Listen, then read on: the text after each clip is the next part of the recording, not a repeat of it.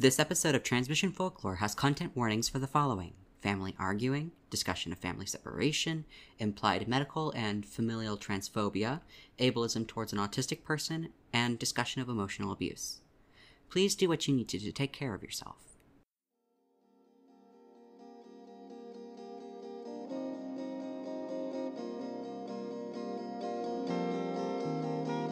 The Lavender Lemonade Collective presents Transmission Folklore.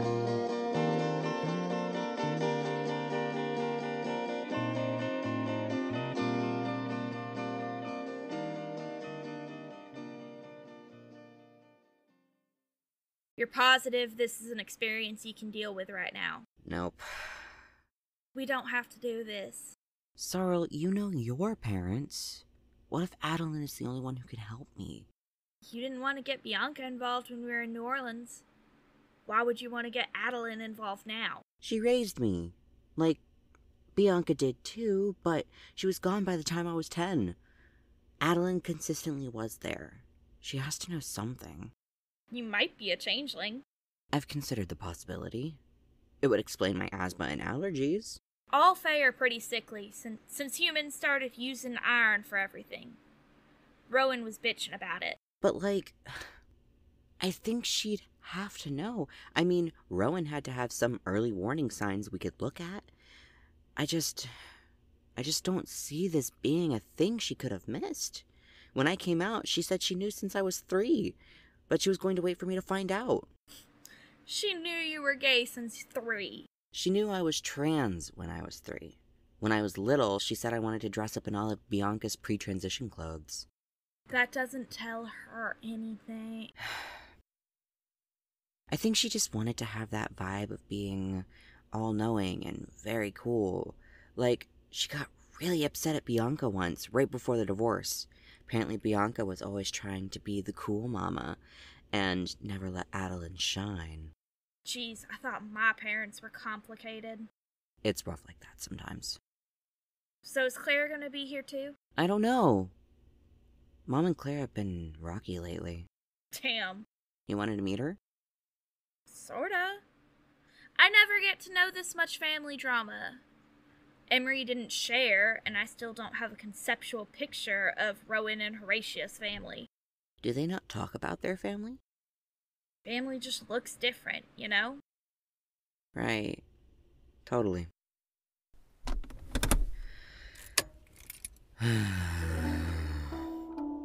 You ready to go in? Not even a little bit. We can keep the story kind of vague. We don't need to mention Emery or imminent danger. We can just ask about the wings. The wings are the thing I am most worried about. What if she thinks they're ugly? I'll pull out the tail and she can think something else is ugly. Your tail isn't ugly. It's orange. I like orange. I literally look like a scaly carrot. Oh my god, you're scaly. No! You are. What are you doing up here? Oh, hi. I came for a visit, Claire. And who is this? Sorrel Huxton. Are they... Right here. Not dating. You'd be lucky to date my brother. I'm good. I promise. Is Mom home? Adelyn is... not here. Yikes. What happened? She just started talking shit about Bianca. I told her that was not okay, and she tried to make me feel bad. Well, I birthed you. You should be on my side. You live here. Bianca hasn't even kept in touch. Like, first, yeah, she has. Second, Bianca is also my biological mother. Like, whatever. Anyway, she got all huffy and went to the store. We're not even out of anything. She just wanted to punctuate her final words. Yikes. Get out of the car. Come on inside and check out what I've done with everything. She let you change everything around? She might have started working like 16-hour shifts, taking advantage of how tired she is. That's not nice. He's been pulling bullshit like that on me this whole trip. Did you drive Pyrrha all the way up here? The whole way. Except through South Dakota? He got sick. He was banned from the driver's seat for a day. He'd use any excuse to make me drive Pyrrha as a kid. Claire. Really? It's the truth. It was annoying. Anyway, I'll make you guys some chicken nuggies. We haven't gone shopping in a few days, so it's a mess. We'll be in soon. Give us a sec. Okay, cool. I'll get it started. She seemed nice. Mom might be out for days. When they fight, it's bad. Claire's too much like Mama. Bianca? Yeah. I assume you're more like Adelyn? I'm not like either of them. They're both very strong women, and I am none of that. Yeah, you are. I mean, not a woman, but you're strong as fuck. You got hit by a Tesla and got stronger. I guess so. I mean, even on a not supernatural level, you drive yourself now. Your sister said you didn't do that before. Well, yeah. I've been growing since before I met you. Me too. Like, right before I met you.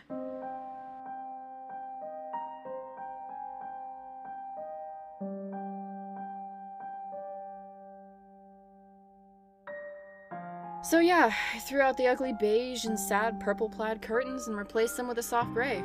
I replaced the table too. Don't tell Mom this, but I may have purposely broken the old table.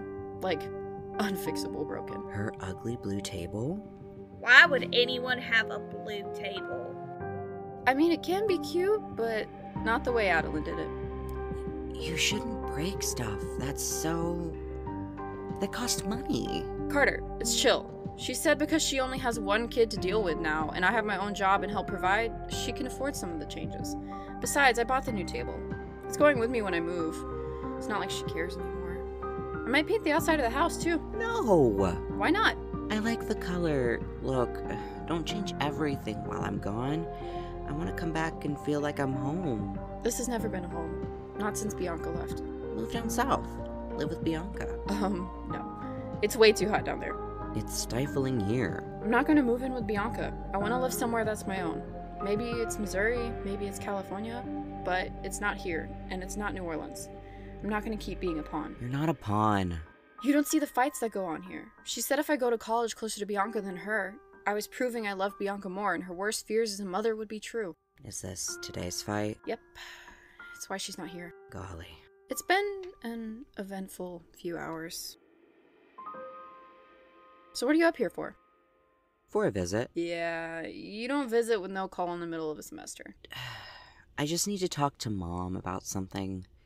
Ask her some medical questions. Is your doctor giving you beef again for starting tea? I'll take them down. No, Claire, it's like serious. Should I be worried? Maybe. I don't know. No matter what, neither of you should be worried. Bad dye job gets to know, but your own sister. I see. Carter, she wants to know. Go ahead and tell her. I can't tell her. Fine, I will.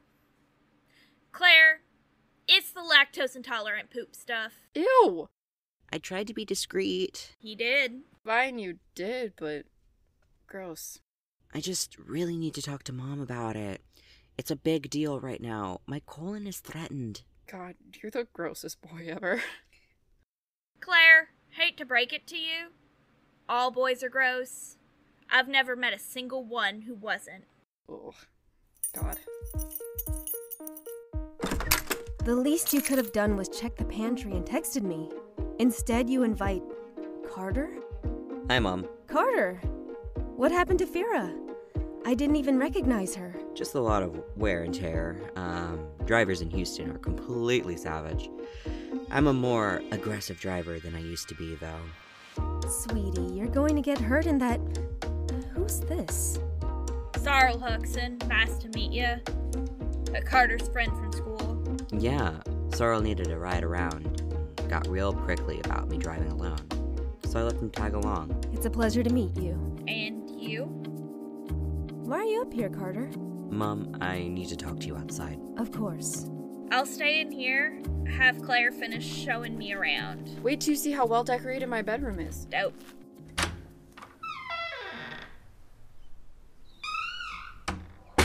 What did you want to talk about? Promise not to freak. Carter, why would I freak out? Just promise, Mom. I promise. Okay, I'm going to take off my jacket, but do not freak out.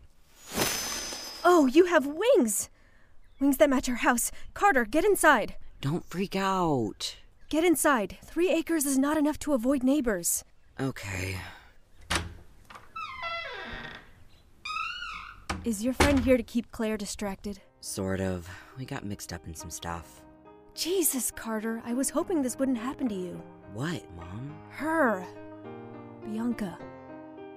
So it's Bianca who's like me. Bianca has always been like you. No, not like this. You're both too soft, too gentle, always been too gentle. Mom, I'd appreciate it if you didn't talk down to me. I'm sorry. This is just another new thing. I was hoping it didn't affect the two of you. Far as I know, it hasn't gotten to Claire yet. She's young, but she's just like Bianca. She'll get it.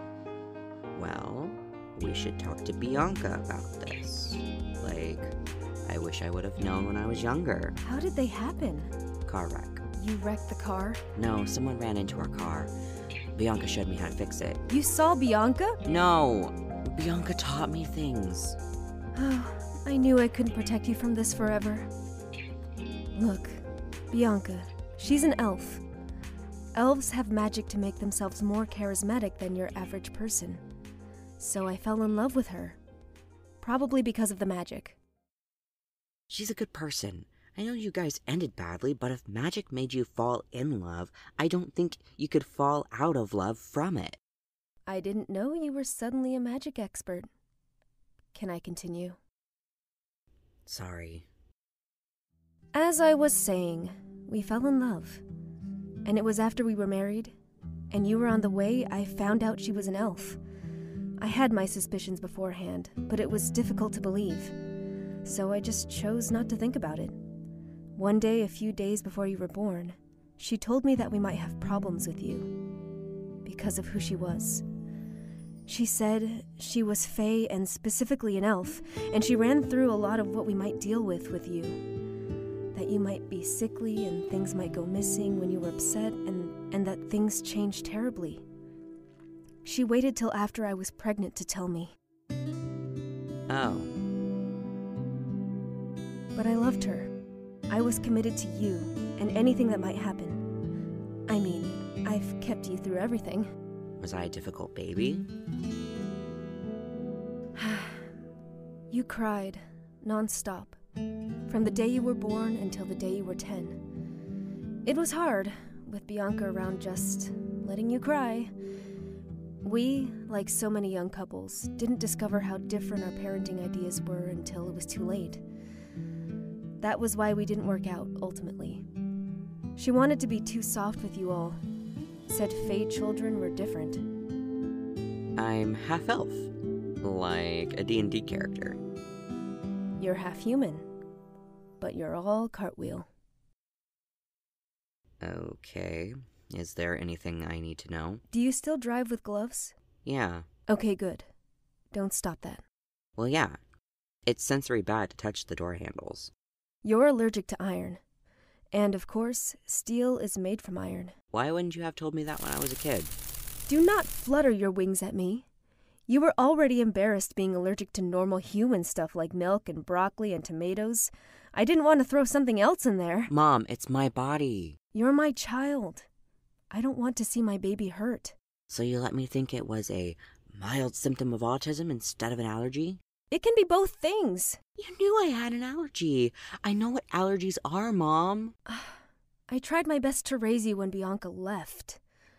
Let's not forget she left me alone with 2 little kids. She offered to take us for weeks, months, years, Mom. She wanted to see us. We wanted to see her. It wasn't safe. Why not? To spend time with our mama? I was your mother first. You're right. You did the best you could, and you can't help me anymore, and I don't want to put you at risk, or myself. Mom, do you know how difficult you are to live with some days? You sound like Claire. It's time I started listening to her. I don't know how she does it. She lives with you all the time. I'm sorry you find that so terrible. She does. She lives with your constant disingenuous advice and your nitpicking every little detail of us, from our clothes to our allergies down to needing glasses. You are so mean. How can you be so mean? The world is not nice, Carter. I'm not going to let you go into the world and let it spit you out.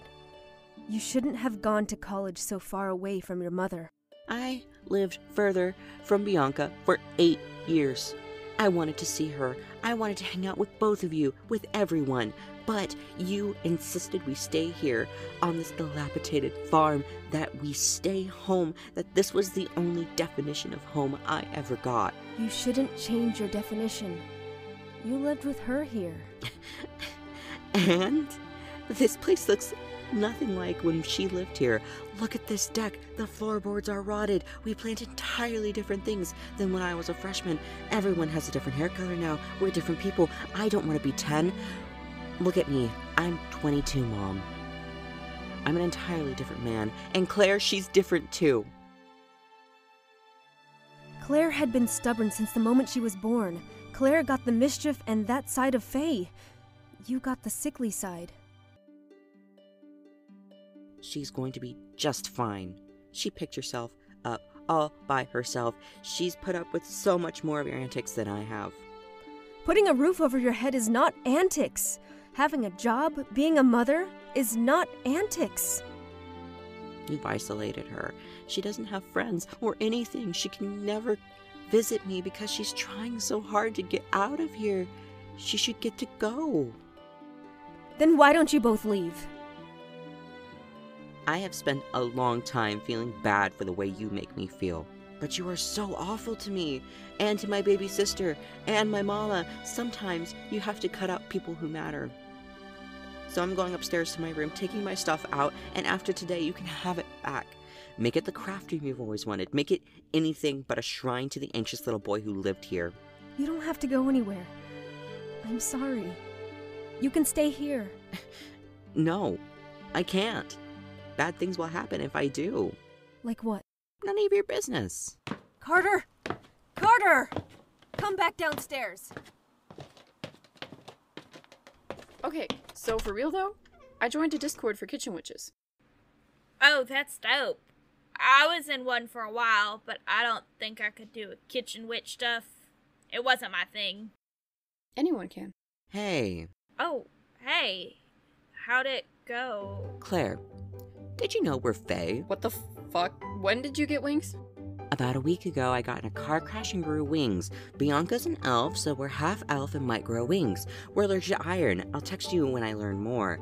Adelyn didn't want to tell us because she's mad that we like Bianca more. Because Bianca gave a shit. Adelyn knew? So did Bianca, but that's another thing. Adelyn knew, but didn't tell us. Do you want to come with us? With us? We're in a very scary and dangerous quest to try to get Sorrel's evil ex off our back forever. Carter, you can't kill people. With magic. It's a banishment spell. I thought you didn't do magic. I'm not the spellcaster. Also, I never said I didn't do magic. I'm not a kitchen witch. I'm a siren.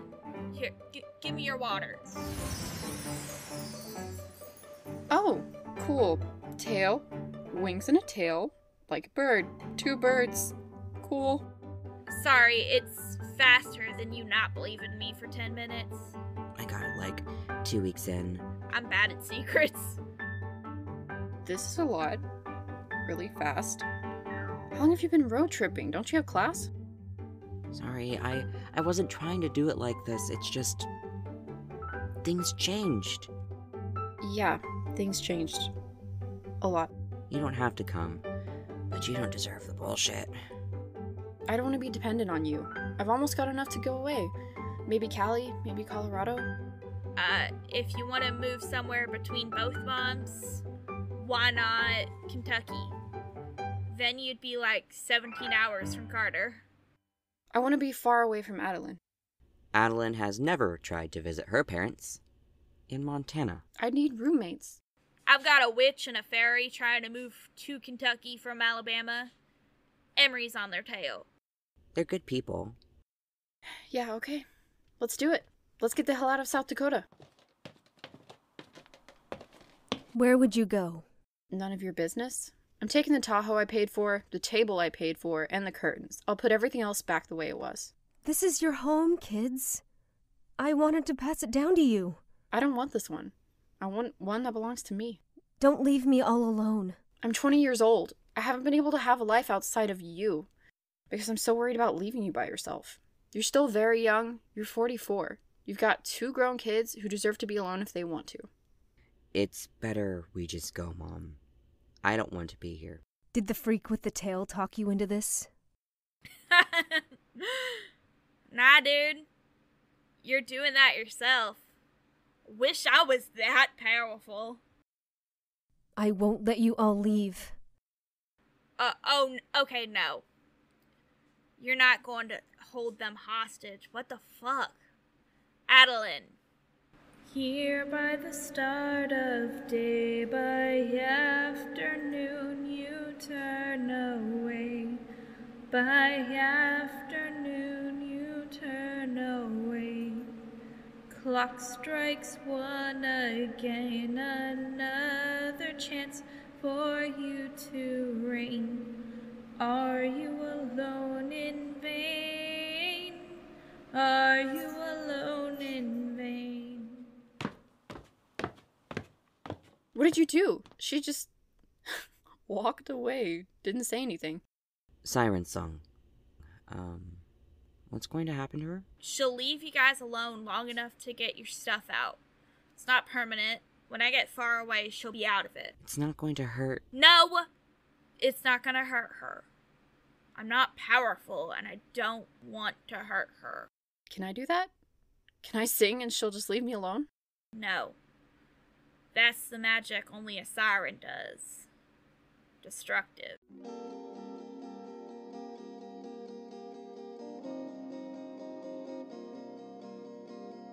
This episode of Transmission Folklore was written by Mik Koats.